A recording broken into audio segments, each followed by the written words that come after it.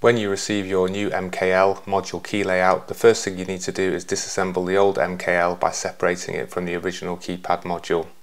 To take the front off the keypad, gently insert a flat bladed screwdriver into the slots at the side, push it down about 45 degrees and try not to twist it, as this could lead to distortion or damage of the plastic. Once loosened, it should come apart easily.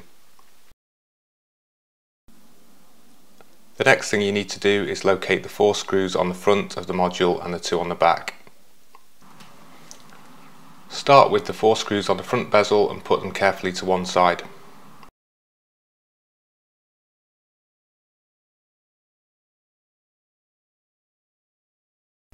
All the screws front and back are PZ1, and we also supply a pack of 2 screws which are very slightly longer should you need them for the back of the keypad.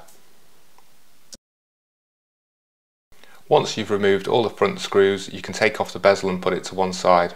Flip the keypad over and take out the remaining screws.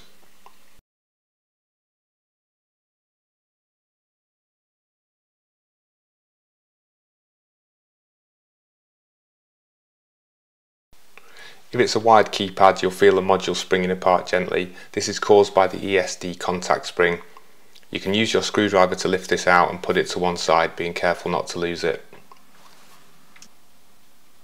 Finally, you need to remove the spacer bar. You can very gently place your screwdriver underneath it and lift it out.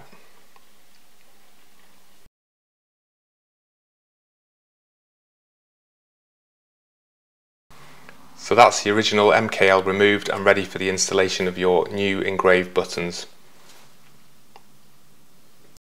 Take your new MKL and gently pull the buttons in an outward direction. This creates a small gap between the buttons which allows it to sit in the jig correctly.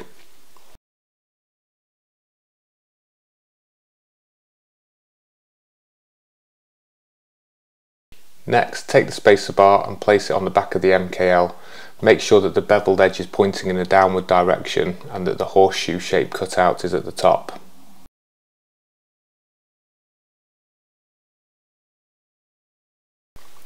Don't forget to replace the ESD spring. Making sure that the earthing bar is located towards the bottom edge, place the back of the keypad on top of the new MKL.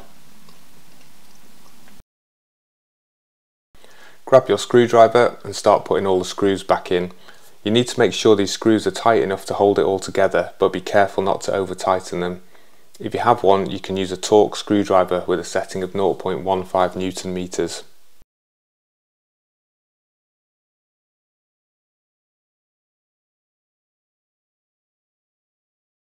Once you've installed the 2 screws on the rear of the keypad, flip it back over and get your key alignment card which came with the jig. Place the alignment card between the buttons and gently pinch the buttons back together and remove the card.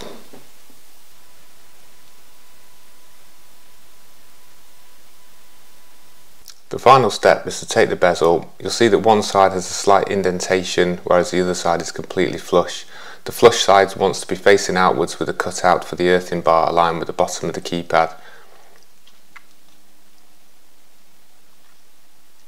Replace the 4 remaining screws, again making sure not to over tighten.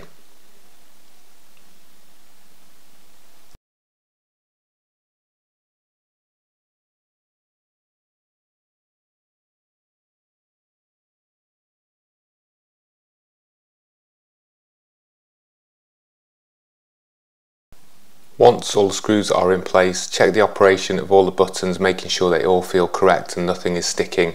There shouldn't be any resistance or inconsistency between the different button presses. If something doesn't feel right, repeat the process, checking that you follow each step correctly. The keypad module is now ready to be replaced into the back part of the keypad unit.